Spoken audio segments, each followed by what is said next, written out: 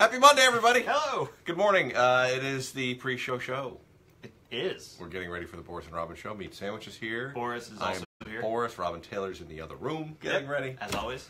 And we got a pretty exciting show this morning. Of course, we're going to announce the three final finalists in the funniest person in the Hudson Valley Contest. Very cool. We were down in Chester on Friday night for round 2. Yes. We had 8 very funny comedians take the stage. Yes. But only 3 of them can go through. We're going to find out this morning. And to help us make the announcement, we're going to be joined by one of the first round of finalists. Oh, really? Yeah, Pete Vino is going to be in with us this morning. Very nice. You might remember, if you went to the first round, you probably remember him. You guys voted him through to the finals. He's a very funny guy. Hopefully you remember him. Hopefully. So he'll be here today, too. But I had a good time on Friday. It was a pretty good show. Yeah, it was a good show. It was good, and there was not a angry heckler like there was at Mahoney.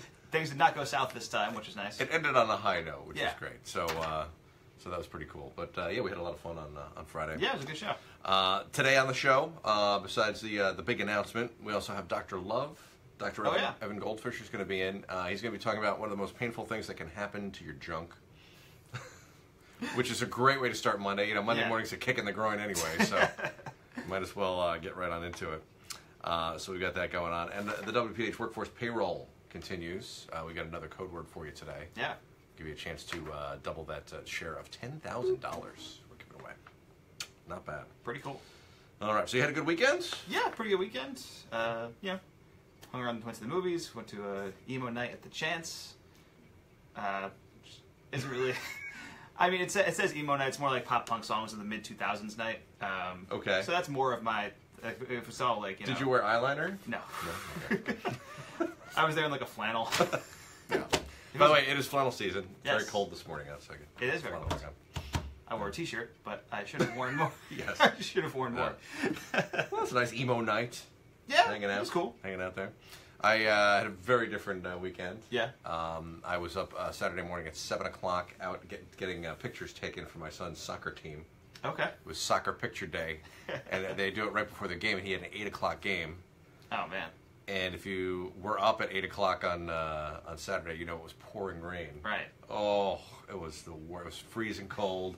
Kids are out there shivering, standing on the field. We were already late because it was picture day. Right. And then 2 of the kids on the other team didn't wear cleats, so they had a whole big meeting. Like, the kids are just standing out there.